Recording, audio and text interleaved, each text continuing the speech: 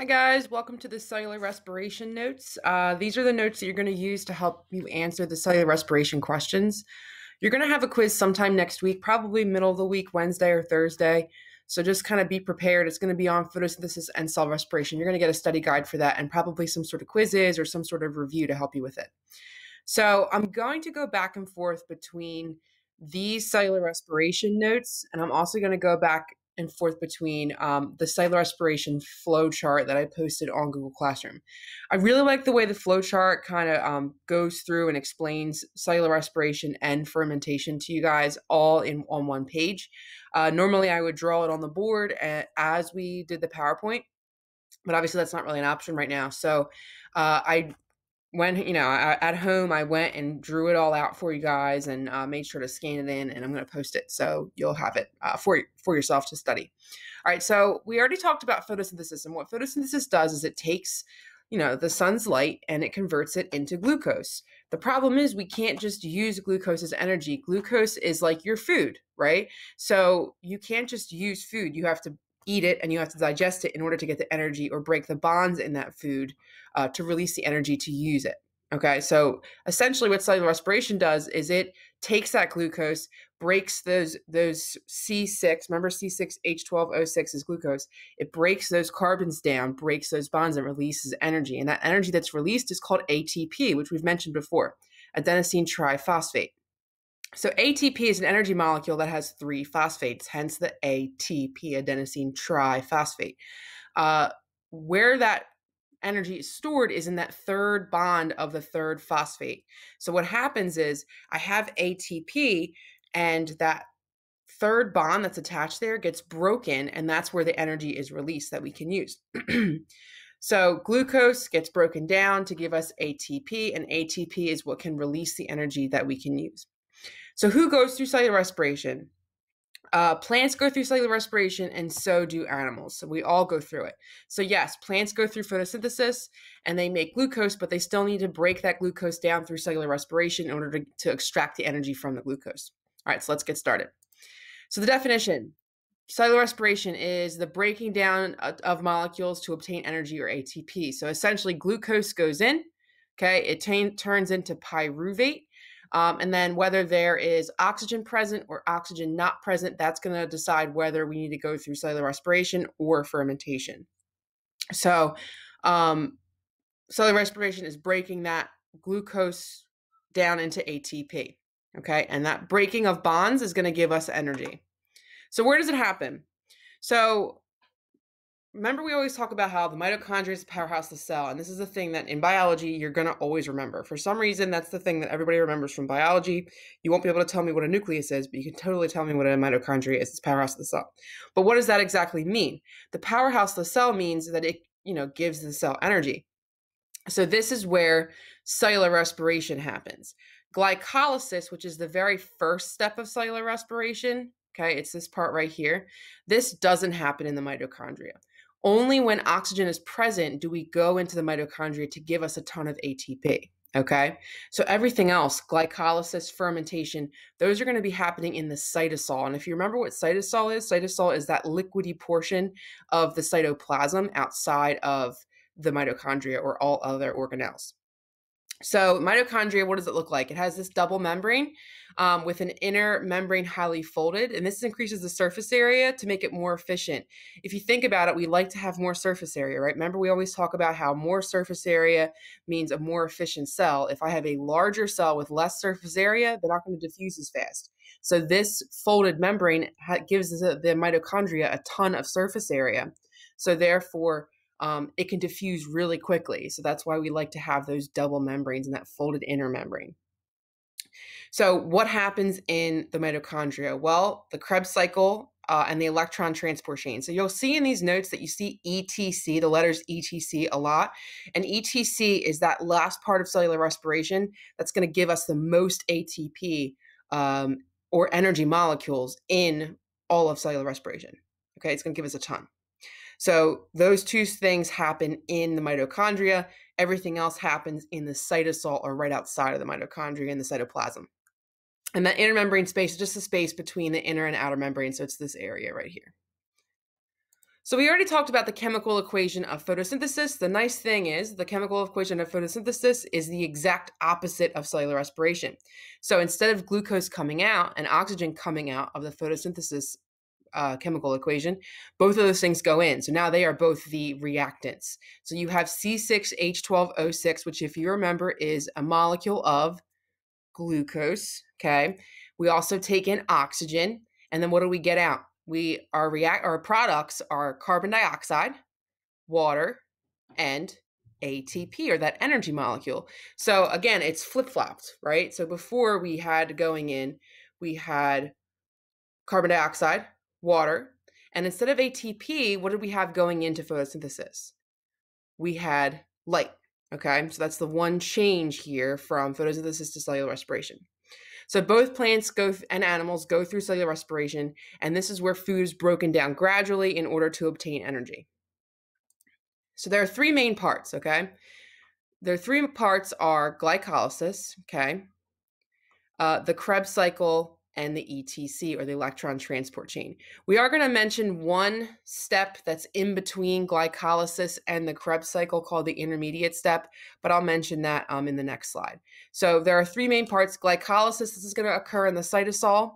It turns a glucose into a pyruvate, and you get 2 ATP out of this. So in glycolysis, you put 2 ATP to run glycolysis, but you end up getting 4 out. So what we say is there are 2 net gained ATPs in glycolysis. Okay? And what that does is it takes the 6 carbon molecule that we had, C6H12O6, and it splits it. Okay, it splits it right down the middle. So now instead of having one 6 carbon molecule, I now have 2 3 carbon molecules.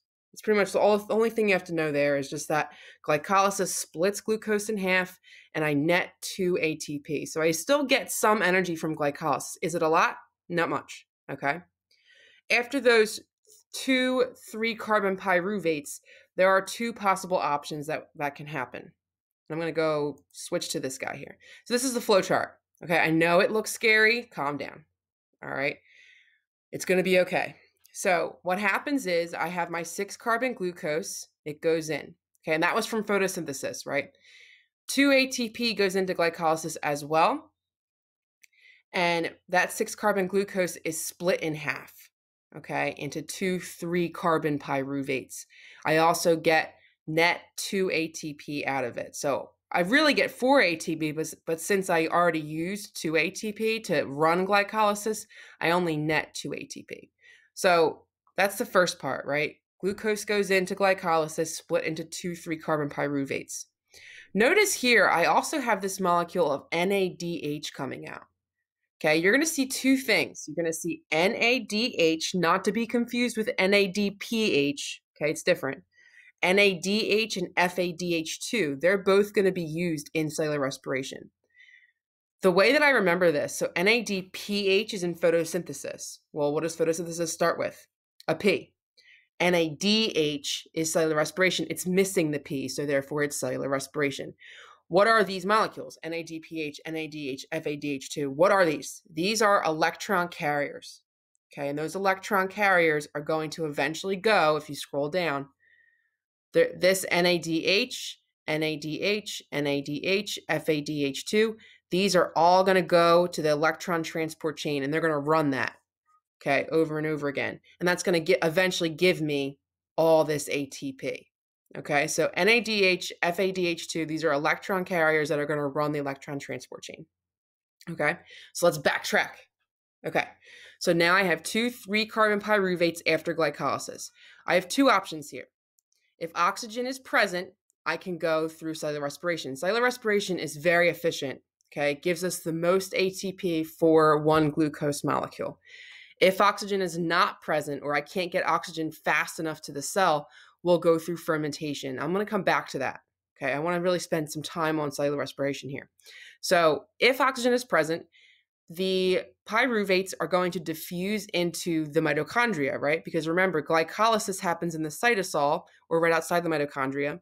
Once I realize oxygen is present, those 2 3 carbon pyruvates are going to diffuse into the mitochondria, okay? And we're going to go through this intermediate step, which was not mentioned earlier in the slideshow. So you'll see here, there's no intermediate step here. But the intermediate step is pretty important. I'm going to scroll to here. Okay. So the intermediate step is when those pyruvates made via glycolysis diffuses into the mitochondria. As it diffuses, it loses a carbon. So I put the intermediate step here because it helps with the math, okay? The fact that we start with a 3-carbon pyruvate molecule and end up with a 2-carbon acetyl-CoA, you kind of have to have this step in there because you're going to want to know, well, where did that carbon go? So that carbon was actually the first carbon that was released as carbon dioxide. Remember, in cellular respiration, carbon dioxide is released. So we have one pyruvate going in, we lose a CO2 molecule, and we end up with this acetyl-CoA. Notice we also have an NADH here. So I'm going to go back. Okay. Here, 2 3-carbon pyruvates going to go in, going to go through the intermediate step. That's where a CO2 is going to be released. And I'm also going to get one of those electron carriers. Okay. Now my pyruvate has been fixed. Remember, carbon fixed changes carbon into 2 2-carbon acetyl-CoAs. So I had 2 3-carbon pyruvates, and now I have 2 2-carbon acetyl-CoAs because I lost 2. Technically, it's 2 carbon dioxide molecules. Okay. So now I have this carbon molecule. Okay. That carbon molecule is going to go into the Krebs cycle. And notice I skipped glycolysis here. This is a lot of stuff that you don't necessarily have to know. The only thing I do want to mention is that it's anaerobic. You don't need oxygen for glycolysis. I mentioned everything that you have to know when I was talking about this here, how you get 4-ATP, NADH, all that. That's all the real stuff that you have to know. These slides go into a lot more detail than I really want you to know as of right now. So moving on from glycolysis, then we realize oxygen is present. So I go diffuse into the mitochondria, and I'm going to go through the intermediate step. I'm going to release CO2, and that's going to give me this 2 2-carbon acetyl-CoA molecule. Okay. That acetyl-CoA molecule is going to go through the Krebs cycle. This is when more carbon dioxide is going to be released. Again, this is a lot of information that you don't necessarily have to know. The only thing I really want you to know is pretty much this flow chart, right? So that 2 2-carbon acetyl-CoA goes to the Krebs cycle. And what the Krebs cycle does is the Krebs cycle is going to give me 2 ATP, and it's going to give me all these electron carriers. It gives me a ton of NADH, a ton of FADH2, which again, these are electron carriers. Okay, and those electron carriers are there to go into the next part, which again, I'm going to kind of skip over here. The next part, which is the electron transport chain. It occurs in the inner membrane of the mitochondria, and this is where I'm going to take all those electron carriers. So this NADH from glycolysis, the NADH from intermediate step, the NADH and FADH2 from the Krebs cycle. All of those electron carriers are really there to run the electron transport chain. And the electron transport chain is a really efficient way to basically drop electrons across the membrane to release energy to give us ATP. And there's actually a really good video, I think it's from Bozeman, and he does a really good animation on showing you how we get the energy from these electron transport or electron carriers. So I'll make sure to post that with all this information so that if you're still confused on like how these electron carriers release all of this ATP, you can watch that video and that'll really help. So that is cellular respiration. Okay. The one thing I also want to mention is that oxygen is the final electron acceptor. I had a professor in college. His name was Dr. Bortnick, and he was my botany professor. And he would make us say this every day. We weren't even on cellular respiration. He made us say that oxygen is the final acceptor. And what this does is it basically acts as it basically collects that last electron. So I'll mention that when I go into the next slide. So oxygen is the final. So why do we need oxygen in cellular respiration? It's to be that final acceptor. But you guys don't know what that means. What the heck does that mean, a final acceptor? Okay, so the next slide, we'll talk about it. All right, so what happens is and again, I'm going to post that Bozeman video too, so you can get this kind of a couple of ways. What happens is the electron transport chain is basically there to move hydrogens across a membrane, okay? Across membrane. That's what we want to do. So we want to move them from a low to high concentration. What is it called when I want to move a molecule from a low concentration to a high concentration? Active transport. What do I need in order to run active transport? Energy. Okay. So what happens is I have this electron carrier. Okay. That electron carrier is going to release an electron through the membrane. Okay. And that electron, the energy in that electron is going to move hydrogens from a low to high power, low to high power, low to high power, and low to high power. So now I have all these hydrogens here. Okay. Once that electron runs out of energy, we don't want the electron to stay there. We want the electron to move out of the way. So the way that I always remember this is if you ever, as a kid, played squeeze a lemon on a slide. Did you ever do that? I know I did it. I was a great squeeze a lemoner. Like I held that slide strong. Okay. What happens is if this electron here doesn't move and doesn't get moved, it acts like a squeeze the lemon. So it basically blocks all these other electrons. Therefore, we can't do any more cellular respiration or any more electron transport chain. So what happens is to avoid the squeeze the lemon approach, this oxygen combines with a hydrogen, okay, and it basically takes that electron away. So now it's kind of like a circle. The electrons go, okay, they get taken from and then from the oxygen, and that gives us water molecule. So that's why water is a product of cellular respiration. It's that oxygen combining with electrons and hydrogens to create water.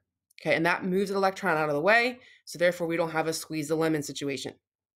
So now, after all these electrons have moved down the electron transport chain and they've released hydrogens across the cell membrane, I have a ton of hydrogens here, and I don't have a lot of hydrogens here. So what's going to happen?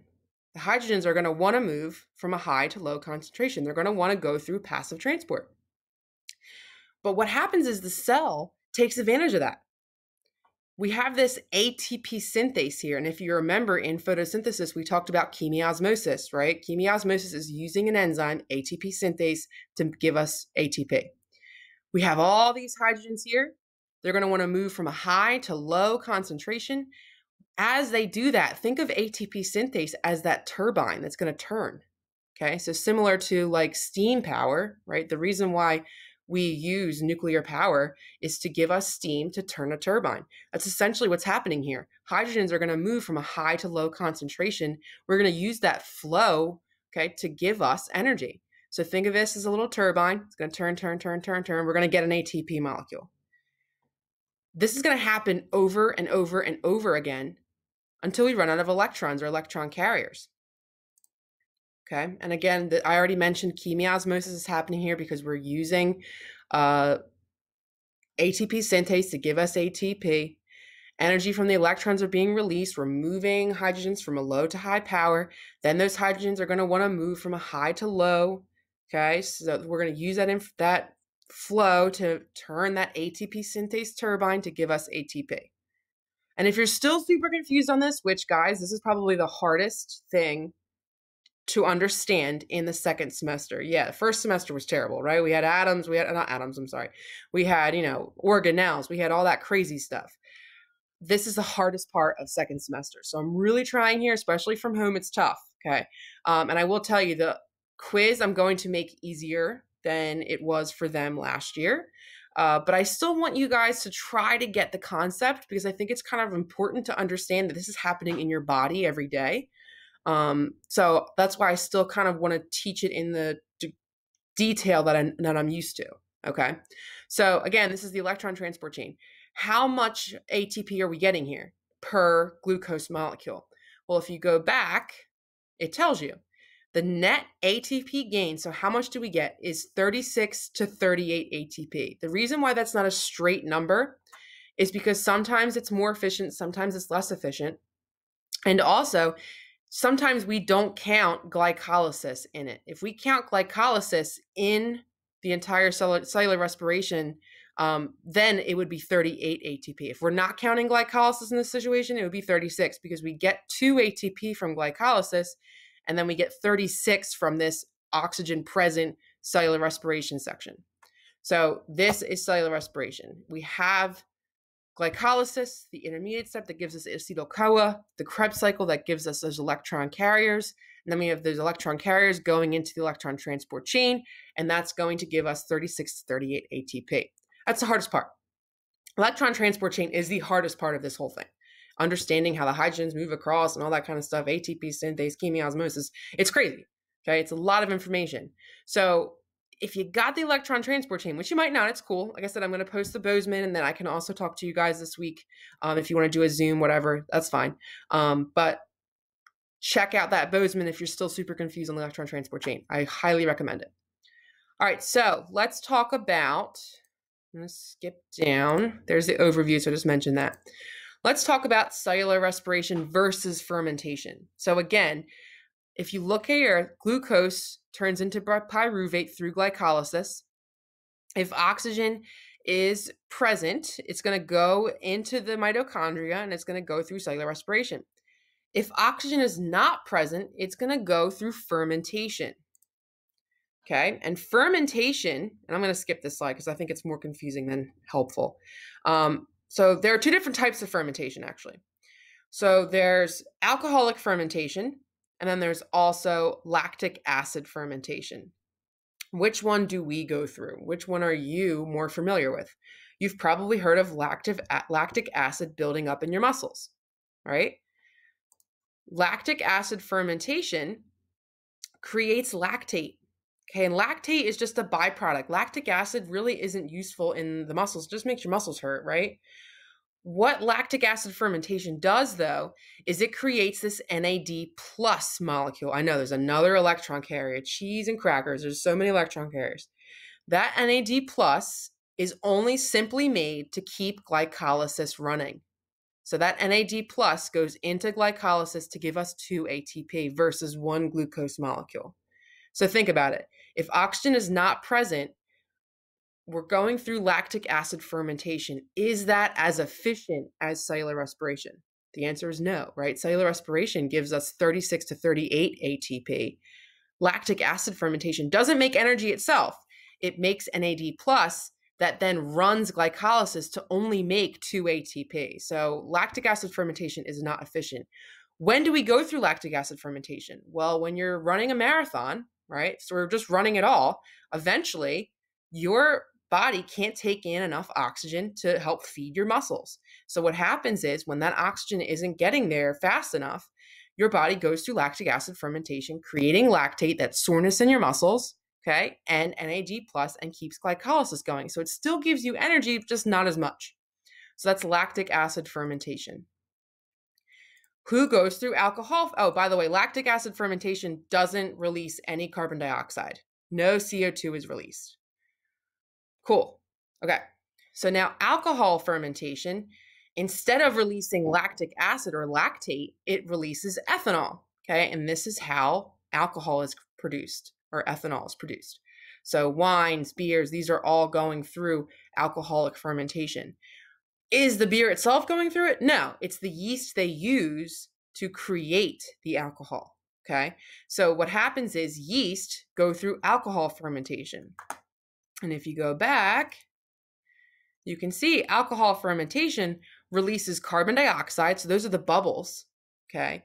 Releases carbon dioxide, and it also releases NAD+, just like lactic acid fermentation.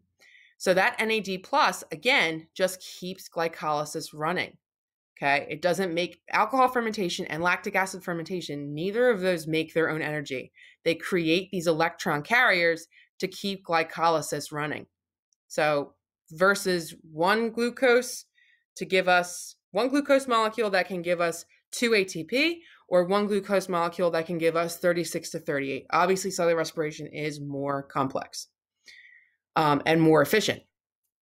So going back, the last thing I want to talk about, okay, is alcohol versus lactic acid fermentation. Alcohol fermentation gives us ethanol and it gives off CO2.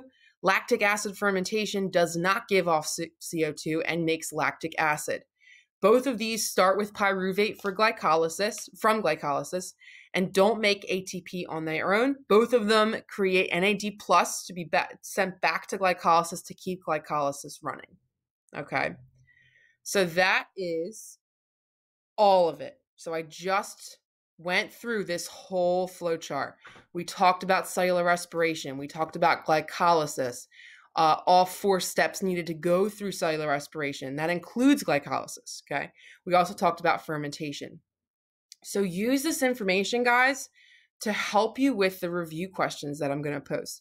I think I'm going to give you a couple of days, so probably Monday and Tuesday, to kind of watch the Bozeman video, and do the review questions. And then Wednesday and Thursday, you have a lab scheduled. Friday is a makeup day, so enjoy that. So I'm not going to assign anything for you guys on Friday. Any questions, please shoot me a remind. Feel free to, we can Zoom this week. Just let me know what time. I got to make sure my kid's asleep because he's crazy. So just let me know if you have any questions. This is a lot of information to take in. I get it. After having photosynthesis, this is crazy. Okay. But this is the last hard part of biology. I don't want to say the rest of the year isn't hard, but this is really hard compared to the end. So just take this in. Okay. And ask questions when you need to. And please pay attention to all the videos that I post. Make sure to actually watch them because I think they're super duper helpful. All right. Have a good day, everybody, and good luck.